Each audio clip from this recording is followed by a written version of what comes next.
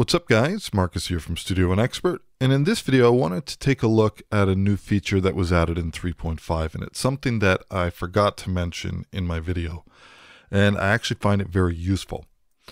So in previous versions of Studio One, when you were working with the arranger track, if you wanted to make any changes to the arranger track, you had to use the trim handles at the edge of the arranger sections over here in order to move them. So if I was laying something down, then I was adding my arranger track. After the fact, if I wanted to make any adjustments, I had to use these handles here. Now in version 3.5, they've added a new shortcut which gives us the ability to move these sections a lot more freely. And that is move arranger sections only.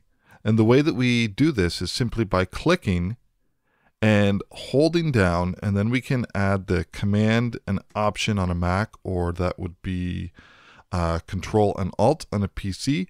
And then as you move, the minute you move, you'll notice here we have move arranger section only. And now what we can do is we can move these sections. Again, click and hold, then add your two modifiers and drag, and we can move these sections. And this works for sections together as well. So for instance, let's say that I wanted to, let's make an adjustment here. I can quickly move these sections over here all together if I wanted to. Again, selecting them, click, hold, add both modifiers, drag these over. And now the difference here is that if I tried to drag these over without the modifier, I'd be cutting and moving these sections. But when I can select these arranger sections over here, click and hold, add my two modifiers, I can now move them freely, just like this. Click, hold, two modifiers, drag this over, and then I can still edit them out and adjust the bounds of these selections by grabbing this tool over here, and I can adjust them without actually cutting the audio. But now, for instance, it's much easier to do a bit of a rough arrangement or a bit of a production, and then start adding in your sections.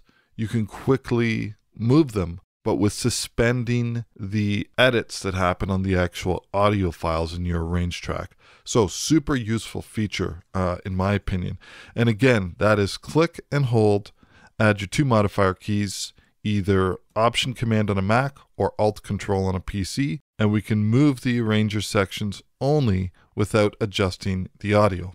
Anyways, I hope you guys got something from this, and we'll talk to you later. Cheers.